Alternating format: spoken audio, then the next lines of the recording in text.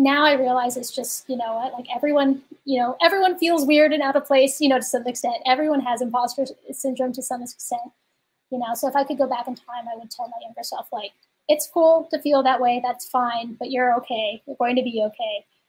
Just be yourself, your weird, nerdy self. That's going to be your main asset, you know, later on. So just roll with it. Yeah.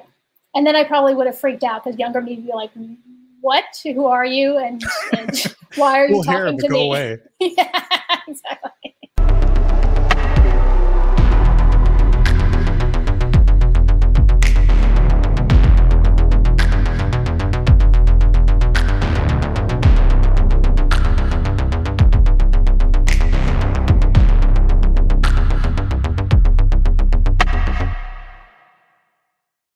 If you're watching on YouTube, please like, subscribe, and leave a comment about the episode. And if you're watching on Spotify or listening on a traditional podcast platform, please follow, rate us 5 stars, and leave a review if you would be so kind. Thank you.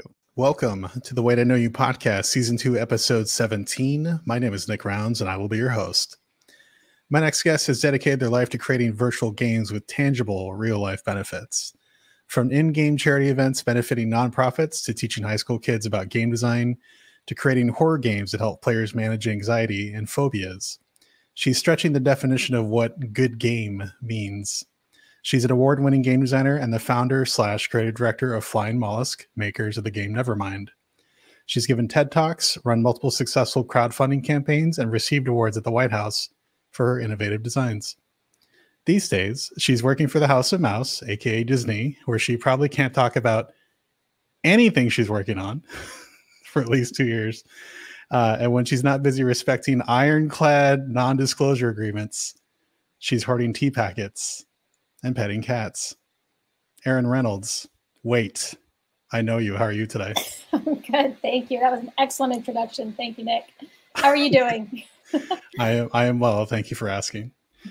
And it's all true, especially the tea packet hoarding. I have a whole closet dedicated to tea packets. And a whole other closet dedicated to cats, but I can't talk about that because it creeps people out. So it's a crazy cat lady starter pack, but yeah, you're beating me because you have one more cat than I do. So it's all good. Thank you so much for joining me today. I've been on a streak of interviewing fellow game designers or people I've worked with that have done amazing things. Full disclosure, you and I used to work at Zynga. We're old coworkers, but we've kept in touch ever since. But my favorite, and of course Ghost wants to say hello as well. Aw, hey Ghost. So before we kick into your professional career, Ghost, come on, I'm talking. I know. Hold on. He knows you have a cat lady on, so you know. Yeah, he's got to say hello. All right. So before we kick into your professional career, I think it's important to highlight how you became a video game nerd. And I say that in the most lovingly way possible. Of course, there's no other way to say it, right? You're a nerd. So everyone in the games industry has had games that they hold dear to their heart and inspired them to join the industry. What were some of those games for you? Oh man, you know, it's I mean, there's so many games that I hold near and dear to my heart that it's I can spend the entire, you know, an hour plus listing all the ones that have influenced and inspired me in some way.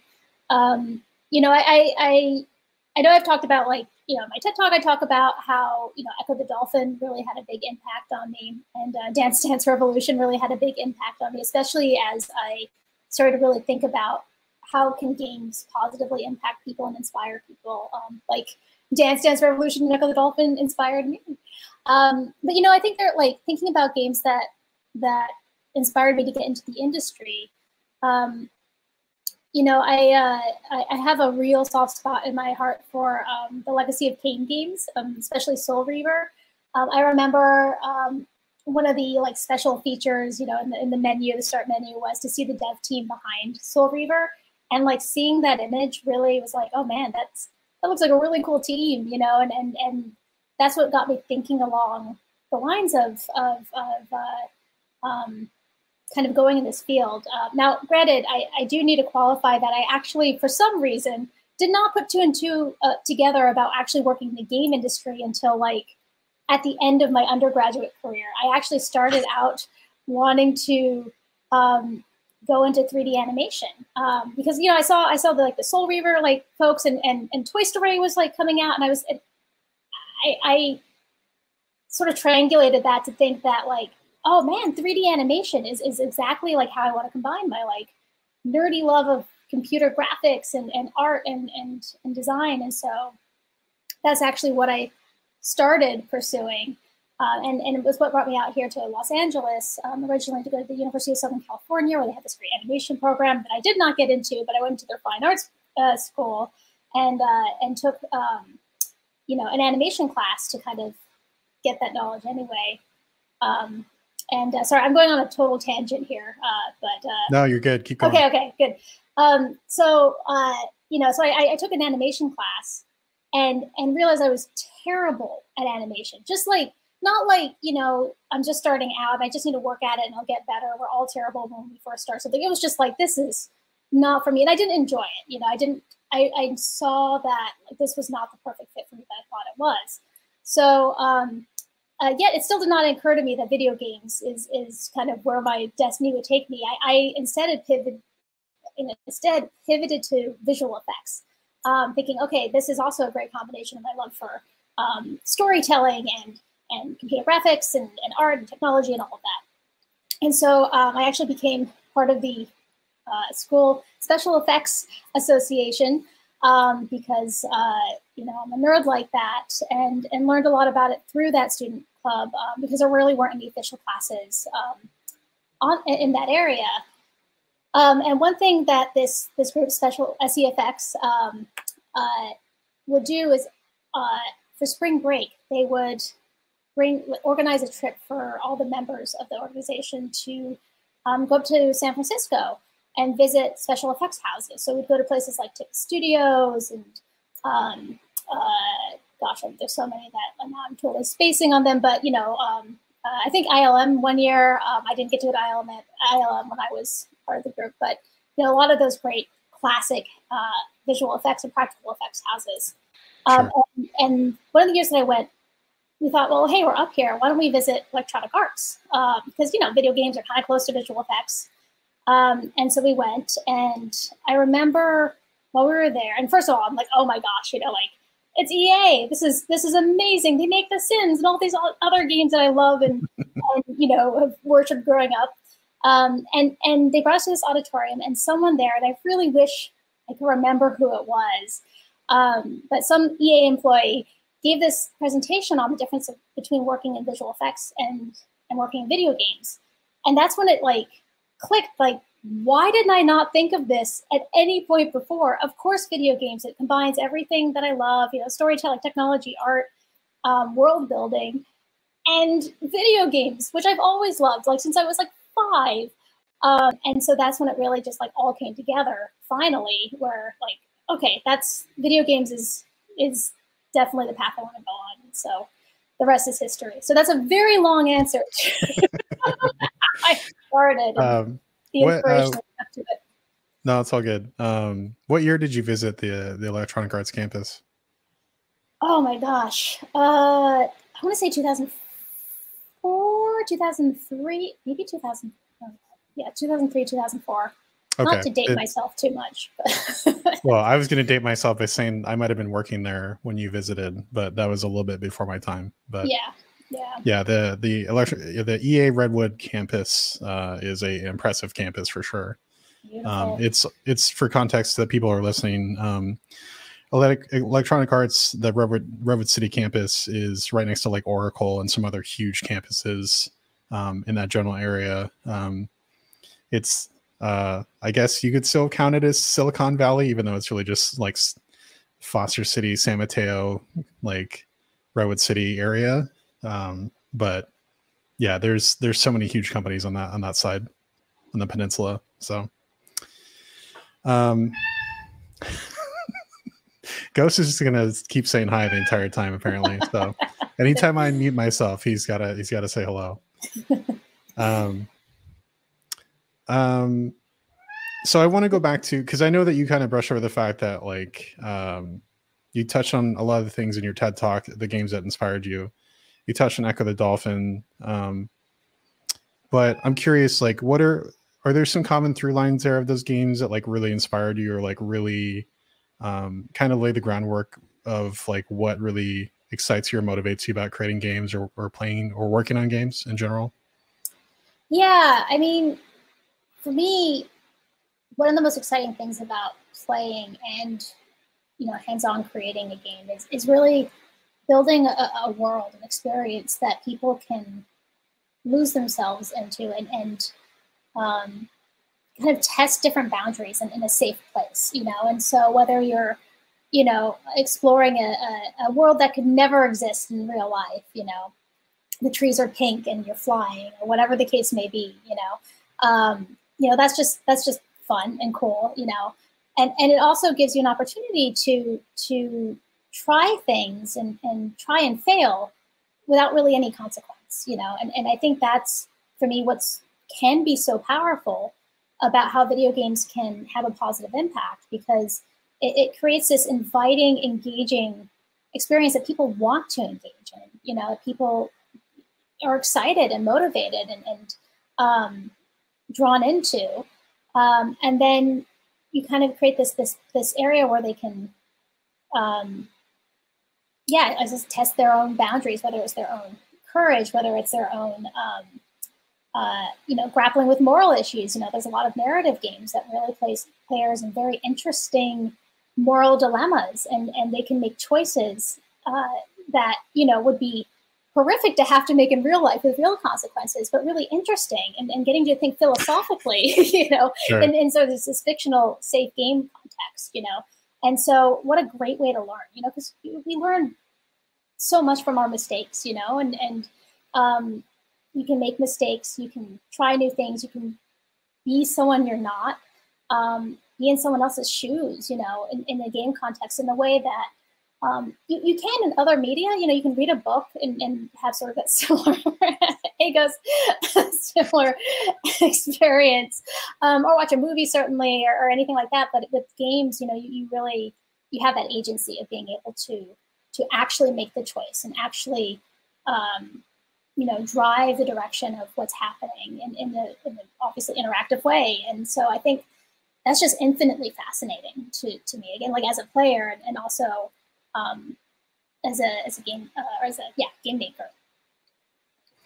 Do you have any favorite moral decisions that you've had to make in a game that kind of like really stick with you? Oh, that's a good question. Yes. I'm sure. I'm trying to think of one that's like, nothing's coming off the top of my head, but that doesn't mean that there aren't any. I've like locked that away, Well, yeah. Well, let me walk that back. Maybe not a moral decision, but maybe a time where a game has made you do something that's really affected you so much in a way that you're like, wow, I can't believe they stuck that in the game and that it got that emotional response out of me. Oh gosh. Man. Yes. But I need to give that some thought, because again, like there's cobwebs on that, and I probably repressed memories of things that games have had to like make me do that. Sure. I don't like. Well, like one thing, generally speaking, is like when you have a game where you have to hunt and kill an animal. Like I love animals, and I really, really, really hate it when a game makes me kill, something else, but there's games where you have to defend yourself. You have to for resources and survival, right? And so that's an interesting dilemma that, like, I know it's a game. I know that, like, all the components that went into making it, and like obviously I'm not killing something. It's a 3D model that a bunch of artists worked really hard on, and programmers worked really hard to like, and game designers were in meetings for hours upon hours to design this one moment to make me feel very uncomfortable, and they're very successful. And so even knowing how the sausage is made, it still really impacts me, and I'm grateful that I'm wrestling with that decision in a virtual world where, again, the consequences are, nothing's dying, and not in real life where I, if I were faced in that situation, I probably would have to make the same decision, so it's interesting to kind of grapple with that, virtually before. Hopefully I'll never have to do that in real life, but, yeah. For sure. Yeah, I didn't want to like seed any answers because one of the reasons I knew you and I were gonna hit it off early is when I was first talking to you about games in general. Like two other games that came out of your mouth first were Katamari and Eternal Darkness. Yes. And then later Echo the Dolphin, of course. And then but I was impressed that you knew Katamari Damacy and that you knew Eternal Darkness, because a lot of people, Eternal Darkness, if you didn't own a GameCube, it might be a deep cut for most people. But yeah, what did you like most about that game? Eternal Darkness? Yeah. Or well, yeah. So both, I guess. I mean, they're so similar. You know, you talk about one, you're basically talking about the other one. So, it's practically in the same universe. What are you talking about? I mean, yeah. Well, for Eternal Darkness, I mean, I love so many things about that game. You know, the insanity meter, especially how it breaks the fourth wall, how it really creates these very unexpected moments. For those who haven't played it, there's this. You have your health meter, you know, so it's an adventure game, basically. So you have your health meter, as you usually do, but you also have an insanity meter. And so anytime you go into a situation that's really weird, if you walk into a room that has a bunch of disturbing stuff in it, or you have you know, you encounter creatures which are all disturbing, it's very Lovecraftian. Like, if you're familiar with Bloodborne, it's kind of like Bloodborne for GameCube in a sense. Different gameplay style, but sort of going for that sort of aesthetic. Sure. And so as your insanity meter drained, more and more weird things would happen. And with the conceit that, you know, the player character is losing their sanity, you know, they're starting to hallucinate. And so you have moments where, like, yeah, talk about a moment that a game really impacted me. There's a moment where, if you're, and spoilers, I guess, for anyone who hasn't played it but still is planning to, if the sanity meter drops too low, the game it'll look like it restarts, just kind of blips, and you're like, oh, that's, you know, weird. And it goes back to the start screen, and you go like, okay, I'll just load up where I last saved, and all your save data is gone. And like, you know, this can happen pretty late in the game, and you're just like, what? You know, I'm freaking out because it's like, I have so many hours invested in this and all my save data is gone. I don't even know what happened. You know, you're about ready to like start crying. And then like the game just like whoop, whoop, and goes back to where you left off in the game. It's just the whole game like messing with you, you know, and which is pretty cool. Mean, but cool. You know, or things where like your character will be walking and their head just, I think, like falls off and rolls on the ground. You're like, what? You know, and so there are tons of these moments that were just really bizarre. And so that was really fun. And you know, what's cool about Eternal Darkness also is that you play as lots of different types of characters throughout. And some of the characters that you play as survive, and some of them, they die at the end, you know, and that's what happens. And so that's a very unexpected and cool way. So they just did a lot of really different, interesting things with it that I really enjoyed. And then Katamari, I mean, similarly, they did also a lot of very different, unexpected things as well. You know, a lot of these elements of surprises, but it's a cute game and very different aesthetic. And what I loved about Katamari is just this game that you can't help but feel so much joy when you're playing it. You know, it's just delightful in every aspect. And actually going back to kind of my career path, you know, when I decided to transition from visual effects to video game development, I actually wanted to be a concept artist. But it wasn't until I went to a GDC and I heard Keita Takahashi, who is the creator of Katamari Damacy, talk about game design, that's when things clicked for me, that game design is really where I wanted to head, you know. And so it was really, that game inspired me in a big way, and Keita Takahashi specifically, to think about making games from a game design standpoint. You had made, before you came to Zing, you worked in a game called Nevermind in college, which was your college thesis. Is that correct? Yeah, my master's thesis. Master's thesis. Mm-hmm. And I think one thing that was like really, it was interesting to know you around that time, because there was a 9 at you in terms of knowing that you had this awesome game idea that you wanted to see to fruition and to like see a more fulfilled version of it. But you also were kind of trying to launch yourself into back in the games industry and like work the old desk job, as it were, for the corporate overlords. And I say that lovingly, of course. Don't sue me. But it was interesting to know you around that time, because I knew you around the time that Nevermind wasn't seen to its full potential. And now, of course, you have seen it to its full potential. It's released on Steam and everything.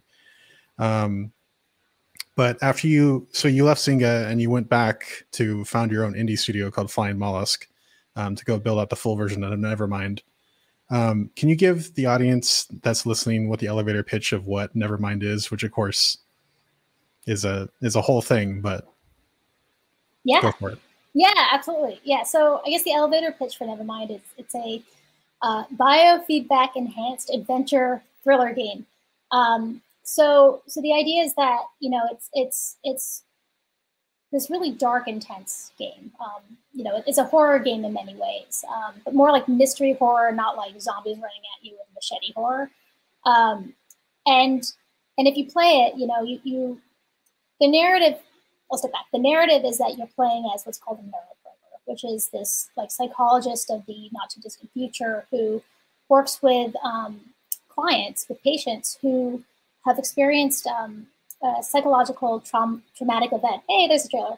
At some point, you know, in their life, and traditional therapeutic means have not been fruitful for them. And so this neuroprober will work with them to actually go inside their subconscious mind to try to figure out what the trauma was, because these people have also repressed the memory of the traumatic experience. It was so intense that the subconscious mind couldn't deal with it anymore. And this is something that actually can happen in cases where some people have experienced trauma in real life. And so, you know, each level is a different, you know, traumatic story. And so as you're playing, you're you know, exploring these almost dreamscapes and trying to figure out what traumatic event happened. And there's clues in everything. And of course, it's very intense and you know, in many cases creepy because of the dark nature of the storytelling of each level. And so you're forced to go through these very intense, uncomfortable moments and situations. And if you play it with one of the heart rate sensors, or even have a motion sensor that I can talk about, that the game supports, the game can actually detect when you're starting to get scared and stressed. And it becomes harder as you get more stressed. So you really have to learn how to stay calm while you're playing it and recognize when you're starting to feel anxiety and you know, trepidation as you're heading into these intense situations. And so, you know, the idea is that by playing Nevermind, if you play it with, you know, with the biofeedback feature, and you can play it without it, and then it's just more of a traditional mystery thriller game. But if you do play it with the biofeedback enabled, then it becomes sort of like a stress management tool, disguised as a video game, where, you know, by becoming more aware of those internal signals within yourself of when you're getting stressed or when you're getting anxious, you're able to, you know, you learn you have to take a deep breath or calm down or you know, recognize that while you're playing the game. Otherwise, you're not going to get too far. And that's almost training you for real life when you have those same inevitable, intense, uncomfortable situations, and you start to feel those same signals of anxiety and stress bubbling up. You now have practice, you know, staying calm in the face of those by playing the game. So if that makes any sense, it's a little bit hard to explain, you know, but it's, but yeah, basically it's yeah, as I said, it's like a stress management tool disguised as a video game, or just a fun video game if you're not interested in stress management stuff. Yeah, I mean, I think the thing that is the most telling, because you had Markiplier play the game, right? Or Markiplier played it? Yeah, he played the original student version, the thesis version of it, way back in the day, which was just the coolest thing. Yeah. Yeah, I remember watching that stream and just having him be like affected by the fact that like stuff was like reacting to him, or like he was just getting ultra scared about everything. And that's one of the most interesting things about the game is the fact that like, one of the things that's most creepy about the game is that the game notices when you're uncomfortable, which is uncomfortable in itself. And the fact that you have to like the trick is that you actually have to calm yourself down for it to like go away is again talking about video games being a safe space to experience those things, but at the same time it's still triggering a trauma response that can be very intense. And so it's interesting to draw that line between immersion therapy of like, I'm going to get myself close to something that makes me uncomfortable and I don't like, but it's also going to help me control my anxiety. And maybe if I have a phobia attached to it too, that I can work through that. So that's it. Those are the two things that I thought was really awesome. And because you had like, you talk to psychologists and stuff like that. Obviously, you're not a psychologist yourself, but you definitely talk to many experts in making the game, right? Yeah, exactly. And it was really important to us to make sure that we were as informed as we could be in making the game, both in terms of making sure we were approaching the narrative in a very respectful and authentic way, in terms of telling stories of trauma and PTSD and CPTSD, you know, because sort of another goal of the game for us was to also bring awareness to PTSD and psychological trauma, because it's something that I think a lot of people are aware of to some extent, but there's so much about it that I think a lot of folks don't know and don't understand. You know, for example, a lot of people think of PTSD, they think of soldiers coming home from war and maybe you know, like refugees, you know, and those are certainly lots of cases of PTSD there. But what I think is, what I've found, you know, and speaking with a lot of people is that, you know, trauma and psychological trauma is so common, you know, and so many people are wrestling with it. And I think there's a lack of understanding that this is something that, you know, you don't have to have been to war to be working through PTSD and trauma. You know, trauma can come from anywhere and it can affect anyone. And so we really wanted to shine a light on that. And so, you know, it was important to us to make sure that we were doing that in a very respectful and, you know, responsible way. And then, of course, you know, we wanted to make sure that the whole biofeedback element was informed as well, because, you know, there especially when we first started making Nevermind, there weren't a whole lot of biofeedback games to use as reference. So we were kind of trying to figure it out as we go along. And again, like as you said, like I'm not a psychologist. You know, I'm just a you know, a game maker and has this idea and this vision. And so, you know, we wanted to make sure that we were getting the information we needed to do this right and correctly. So, yeah, I talked to a lot of people throughout the whole process of making the game. Cool. And with every game, especially if you're part of a very small team, because when you're making the full version of Nevermind, like how many employees did you have? Like 6 or 10? I think at our biggest full time, we had 5. 5? Yeah. Yeah. So it's a very small team. And we had a few other people kind of helping out, you know, and as needed as well. So it wasn't like only 5 people working on it, but sure. Yeah, very small team. So and when you have a small team, you tend to put a lot of yourself in the game, both literally and figuratively. But I want to walk that back a little bit, and I want to ask you a general question, which is, Nevermind is a horror game that trains players to fight their fears and phobias in real life. So, Erin Reynolds, what are some of your phobias? Oh my gosh. So phobias, huh? So I have a common one, like spiders. I just do not like spiders. I have a less common one. I do not like large human statues. And so yeah, those are my two phobias. So the spider ones make sense, but where does the human statue one stem from? I have a few suspicions, and like they're one of those things where like it's like I feel like explaining where a phobia came from is like explaining a dream to someone, where like to yourself it's a big deal, and then like the other people are like, oh yeah, and but you know, I think as a kid I had an experience where I wandered off by myself and found myself lost in a room with a giant like scary statue like looking at me, and that just like I think just ruined large human statues for me for the rest of my life. So yeah. Was that that was in Singapore, right? That moment was in Vietnam. Yeah. Oh, in Vietnam. Yeah. Because you grew up in Singapore, right?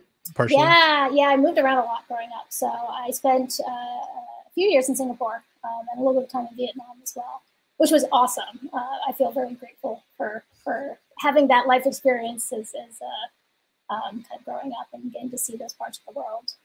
Both are amazing countries, and I highly encourage anyone and everyone to visit them when it's safe, pandemic and all of that. And there's no scary giant statues around. Yeah, and and giant spiders also. My fear of giant spiders came from there too. I do have a good story with that one. That's much better than my giant statue story for the spiders. So in Singapore, the house that we lived in was, was open air, and this was common for a lot of houses there because it's so hot all the time that it's not really economical to air condition a house. And so, we get these rainfalls, like every afternoon. So it cools down. And so what you have are these giant, like windows, but they're not glassed in, they're just open. And so the air can kind of come in and get circulation, and that keeps everything pretty comfortable. The only problem with that, though, is that, Singapore is basically a rainforest. And so when you have giant, large, holes in your wall, the rainforest can come inside the house, no problem at all. And most of the time that was kind of cool. Like you'd have geckos and butterflies. And I remember we'd have giant like fruit bats sleeping on the ceiling of our bedroom, which was super awesome. So it felt very cool more often than not. But there was one morning when I came downstairs for breakfast, and this was when I was like, I'm completely blind now, but back then I was only somewhat nearsighted, so I could get around with not wearing my glasses and walk around. And so I didn't have my glasses on. And my mom was like, "Hey, Erin, check out what's on the wall, like this cool thing." And I'm like, "Okay." And I'm walking up to it and nearsighted, so I can't really bring it into focus until I get closer, a little bit closer.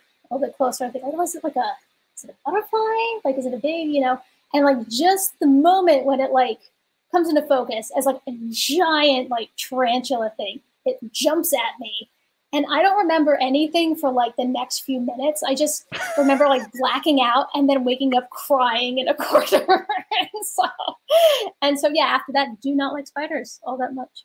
So you saw the From Software "You Died" screen, and then you restarted your game. pretty much. So, yep.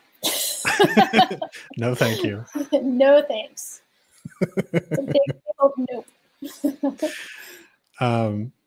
So going back to Nevermind, it was it was an experience that I'm sure taught you a bunch of lessons.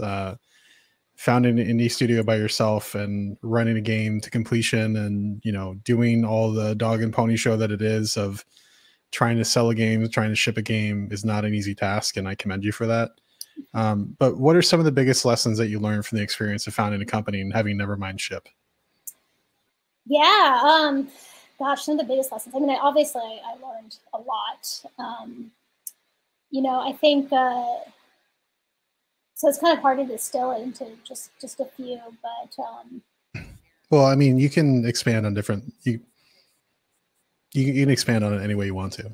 Sure. Yeah. It doesn't have to be an elevator pitch. Sure, of course. I mean, I think, one thing that I learned is that, if you really, I think I learned and reinforced, because I think I kind of knew this already, but it was really like a powerful way of like proving it out to me, I guess, is if you really feel something like in your gut that you really like just have to do, and it doesn't really like make sense on paper. Like, for example, like leaving this job that I loved at Zynga to go start a company, even though like I honestly had no desire at all to start a company in and of itself. I just had this sense that would like not go away, that I needed to continue Nevermind. And so starting a company was part of that. And so like, I mean, I have an art background, like what am I doing starting a business? but you know, you just kind of go with it and follow it, and everything kind of sort of falls into place as you go along. So, you know, I was very lucky that I knew people who could teach me the things I didn't know about running a business. You know, where am I going to find the money to make a game? Because games are incredibly expensive to make.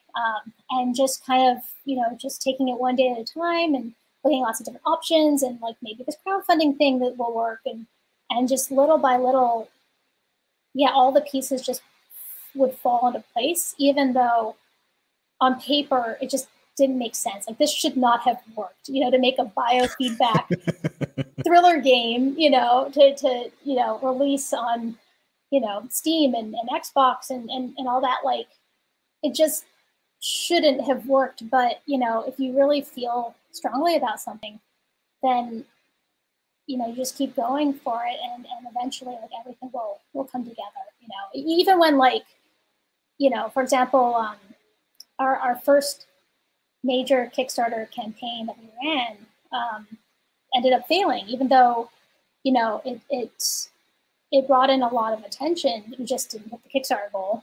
And so, you know, with Kickstarter, it's all or nothing. So that didn't work out. And so, you know, we ended the campaign thinking like, okay, now what? You know, how are we going to fund this game? Right. And, you know, a few weeks after that, I get this email from someone at Intel saying, hey, we found out about Nevermind through the Kickstarter campaign. I'm working on this technology that picks up heart rate through a camera, and we're looking for games that might support it. Is this something that you might be interested in? You know, we can help with development funding if you'd like. It's like, so you want me to integrate like what sounds like the coolest technology ever, and you're going to help fund the development? Yeah, I think that sounds like that could work well, you know. And so just things kind of fall into place, you know. And so and like again and again, even when it looks like all hope was lost, you know, if you just keep going just a little bit, you know, it works out. So, you know, I know that feels very, you know, I don't know. You know. It sounds very like motivational postery maybe, but hang in there. Yeah, exactly. And like, I don't want to sound like that, but it is something that like over and over again kept reinforcing itself for me. So, so that was, I think, something kind of cool. Yeah, I mean, even if things don't work out the way you want them to, or, you know, expectations or sales aren't met, it doesn't matter, because you're richer for the experience of going through it. And it's hard to quantify the growth that you might have had during that whole experience. But like, I can tell you that you've grown as a person. And I'm sure you feel more confident and able in your game making ways, having gone through that experience. Yeah, for sure. And you know, I feel more confident knowing that, one, if I don't know how to do something, but I'm interested in it, I'll learn. You know, if this super crazy shy art student can learn how to run a business and do a crowdfunding campaign and all that, then, you know, I can do almost anything. You know, and also, yeah, just like, you know, just trust in my gut more, you know. So those are very, again, like, maybe they don't sound like big deals, but they were to me. So, yeah. We're all a big deal, Erin. We're all a big deal. Speaking of a big deal, I mentioned in the intro that you're working for the House of Mouse, aka Disney, but you can't really talk about anything that you're doing. So I'm going to play a fun game, which is, in the most vaguest of ways possible, how is this new role challenging you? Oh gosh, I would say that it is very different from anything that I've done in my career, which is great because I'm learning a ton every day, and I'm working with some really cool people. Love what I'm doing, and yeah, it's very different, which is always challenging in a sense, but it's incredibly rewarding and fun. And yeah, again, like, I'm learning so much that it's very cool. And that's all we can talk about. That's all I can say. That's all I can say. GG. Thanks, Disney. Kevin Feige is gonna sack me for trying to get Erin to say anything. All right. Well, let's walk away from that and talk about other things we can talk about, which is so being a very, very much an active member of the games community. You're a co-chair for Indiecade, and you're also a frequent speaker and / volunteer for GDC, the Game Developers Conference. So I guess, what do those two events and or organizations mean to you personally? Yeah, I mean, gosh, I guess with Indiecade, you know, Indiecade is something that's always been near and dear to my heart ever since I first found out about it. You know, I think there's just so much creativity and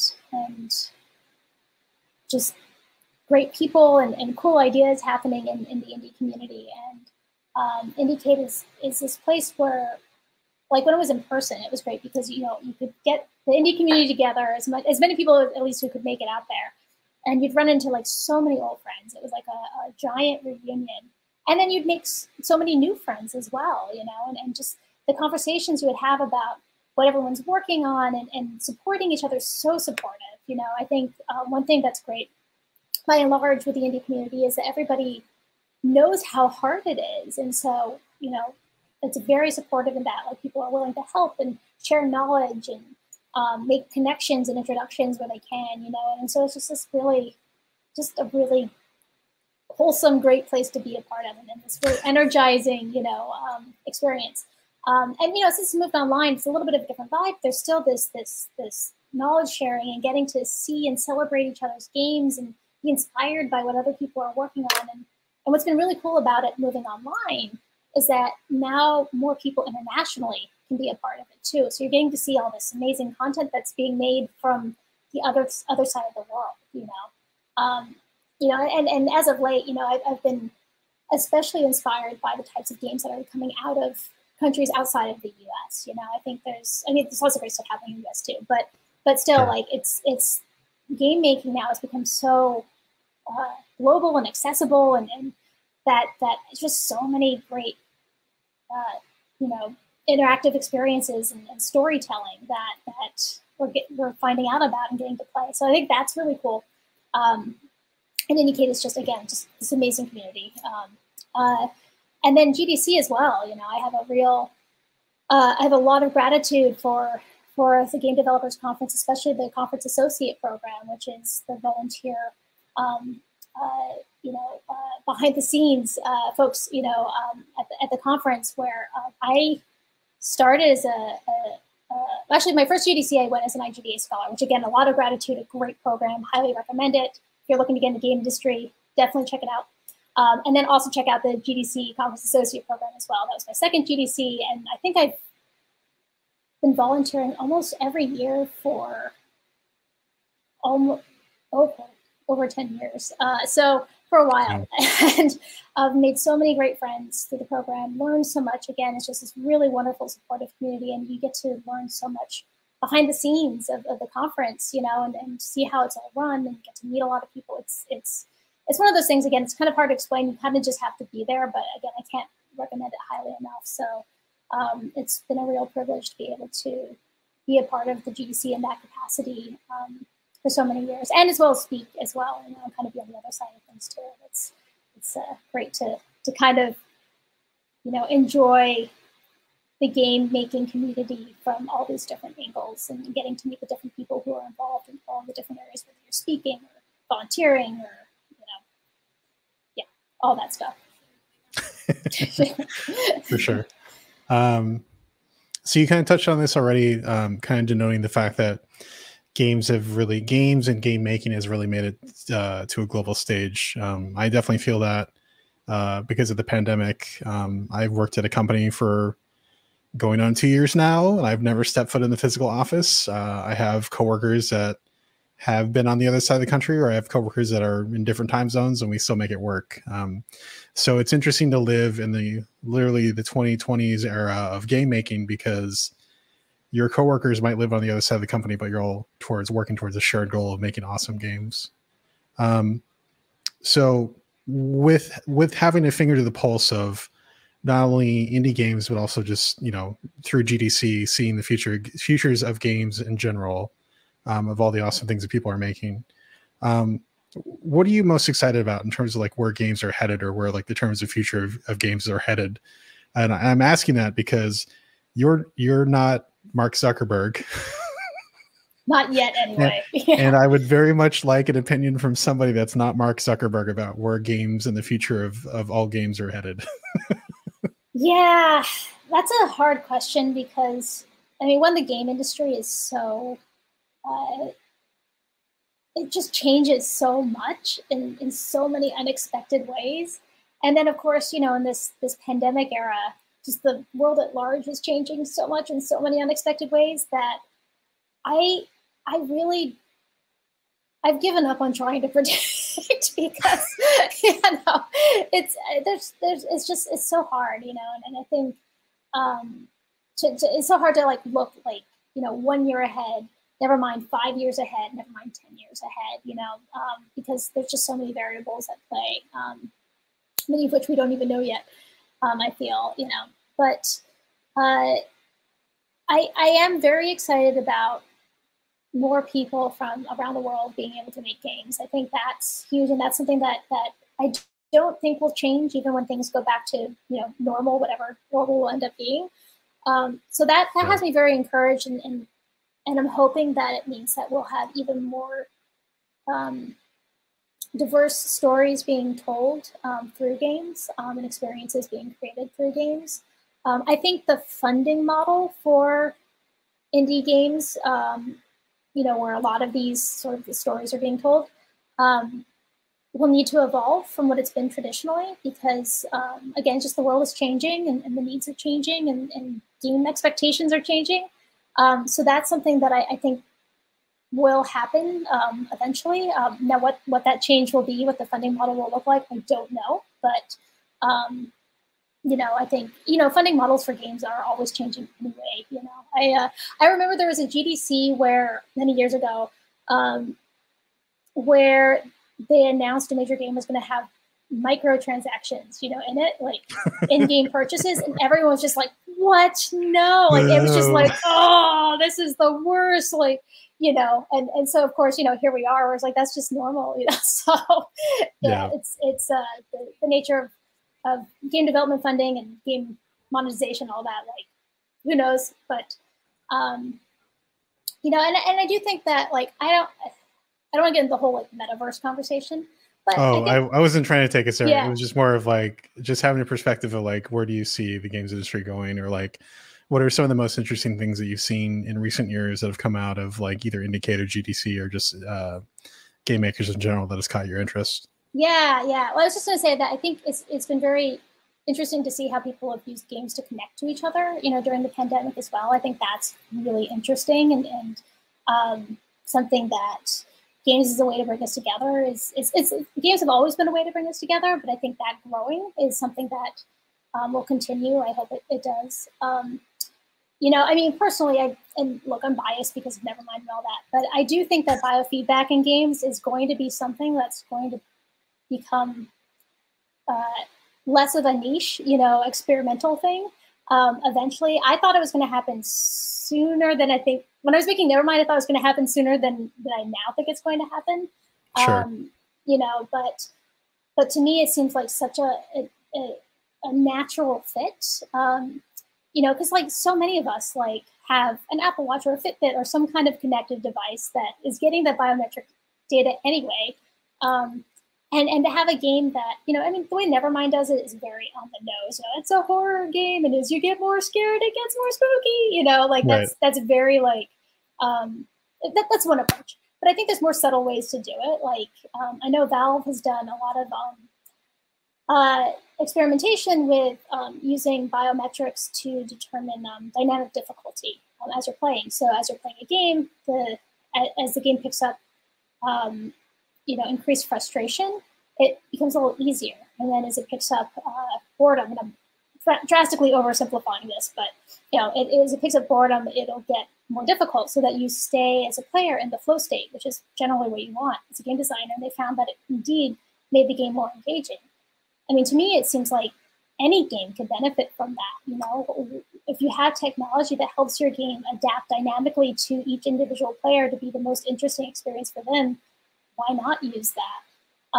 You know, and then of course you can think of like using biofeedback for metrics too, in order to, you know, get aggregate data of how people are responding in general, so that you're not guessing why, you know, players are churning at level 5. You know, you have a little bit more insight into that, then you can tune the game to be better. Like, to me, that seems very obvious and very natural. And so I think it's inevitable that that's something that we'll see more of at some point. I just don't know, you know, when that might be. Yeah, I mean, it's important to note that one of the biggest mobile games of the last 10 years to Pokemon Go, you could geocache it up to being a geocaching game in disguise. But the fact that you actually have to like equip eggs and then walk to hatch them means that it's using biometric data to actually reinforce gameplay loops, which I think is really fascinating. So there's more than one way to incorporate that technology into games. And so it's just whether or not more companies decide to use it. But I think Pokemon Go is probably the most successful version of incorporating biometrics into games for sure. Yeah, absolutely. And going back to the pandemic, I just realized that you and I got the last regular weekend in Los Angeles pre-pandemic together. Oh my gosh. Which is a little surreal to think about it. And the fact is I realized I haven't seen you since March 7th, which 2020, which is literally my birthday. Oh, or it was either March 7th or March 7th or March 9th. I think it was March 9th, but it was like the last weekend of the last normal weekend in Los Angeles. And it's so surreal to know that we got like the last normal weekend of like the normal times, air quotes, whatever that means anymore. Well, if there's any way to say farewell to normal times, I couldn't think of a better way than getting to hang out with you. And so that was a good way to you know, get all the fun in before the long winter of the pandemic. To say goodbye to any sense of normalcy. Oh God. Yeah. All right. Well, since I've gone into the realm of loaded questions or loaded statements, I want to ask one more loaded question or loaded statement, because I think it's important as a game maker, because you and I both have mentored high school kids on game design specifically. That's another thing we could probably get into in another podcast, unless you want to talk about it super quickly. But actually, let's just talk about it. Can you explain what you did at Zynga in terms of like kicking off the game design program? Yeah, well, I think you're giving me a little too much credit for it, but yeah. Well, you started it, I continued it, and then it went on with other people as well. So, but yeah, it was great. I mean, in Zynga.org also, was a big part of it, where Zynga in general was really all about kind of giving back to the community, and so Zynga.org and I, and then you were involved from the early days as well. Kind of thought like, okay, we have all these great schools locally, in San Francisco. How can we give back to those? And maybe we can have sort of a program where we teach high schoolers generally like how one goes about thinking about making games, to get them interested in thinking about game design as a career, so that they don't go through college and become a 3D animator and visual effects artist before they realize that making games is actually a career you can have. So we put together a workshop, a fun workshop, and it was just over the course of an afternoon, really, where we introduced the students to different aspects of thinking about games and game development and game design, and got them to prototype a game and get feedback and present it. And it was just so much fun. It was just so joyful. And for me, it was so rewarding, because it really highlighted to me the joy of what we do and why we do what we do. And that making games is it's a lot of work. It's so much work, but it's also a real privilege to be able to do that, and to make games, and it's something that we should be having fun while doing. And so that workshop and bringing that to students and kind of showing them a little bit of how the sausage is made was just really trying to hold a light on that. It was such a inspiring afternoon for me at least, you know, and so it was really, I got a lot out of it. I don't know if they did, but I certainly did. Well, yeah, I did too. I think the most interesting thing about that whole experience is obviously all the interaction with the students was fantastic, and I'm glad that I had time to mentor them, albeit a short time. But there's a real surreal moment because like during a kickoff meeting, we were in a meeting with the superintendent of San Francisco, and he kind of got off on a little bit of a tangent about like how parents, are a little bit iffy about reinforcing video games in a educational environment. And so I decided to rise up from the ashes and be like, hey, buddy, I was told my entire life that video games were a waste of my time and that I would never amount to nothing by playing them. And now I'm in the industry. And if you had told me that I could be in the games industry and make games, my head would have exploded, because I just, like you, I didn't have any idea that like this could actually be a career, and I didn't understand like what the steps were or anything like that. Like I really, similar to you, I stumbled my way into it of like, oh, I'm gonna go work for Electronic Arts, and then suddenly I'm in QA, and then I worked all my way up to become a game designer. Yeah, it's the earlier you arm kids with knowledge, the more they're set up for success. And kids these days don't know how easy they have it compared to us when we were in the 80s and 90s. It's true. I mean, like what's so cool is that kids can actually make real ass games, whenever they want, with tools like Unity and Unreal and all of that, they can. And what an amazing creative outlet to have that, like, gosh, I had RPG Maker when I was in high school. I did the best I could with that, but I think the beauty of teaching, younger students, about games as a career is that it really also provides context for a lot of what they're learning in school too, because game development, one of the things that I love most about it is such a multidisciplinary, collaborative effort, and so, if I had learned that, math would be needed for programming, I probably would have been so much more interested in math than, like, it's like these lame word problems. It's like, I'm never going to use this. But if someone said, look, no, you are going to use it because, if you want to make games, you need to learn how to use algorithms and know math to make things work. Then it's like, oh, now I understand like why this is important. And now I'm motivated to learn it. And, and same with, art or writing or any of those disciplines. I think it really, obviously not everyone's going to want to grow up to be a game maker, but for those who do, or those who are always curious about it, it's such a cool way to frame everything else that they're learning, and a cool creative outlet that they can use. Maybe they don't paint, but maybe they can express themselves through games. Like, how cool is that? So I think it is very encouraging to see that game development is being more accepted as a career pursuit, because like when I, went to college originally, there weren't really any game programs out there. Like game design programs just did not even exist, and right. Now so many universities offer it in some capacity. And so that's amazing. And now a lot of high schools are teaching it, and there's a Girl Scout badge for it, which I'm so jealous about. But I didn't know that. That's awesome. Yeah, I am so jealous, but also so excited about that, and so I think that gives me a lot of hope for the future, both in game development and kind of the world at large. Yeah.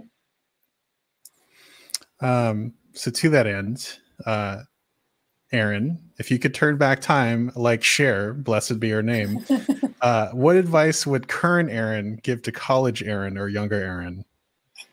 Oh gosh, I would give the advice that it's okay to be who you are.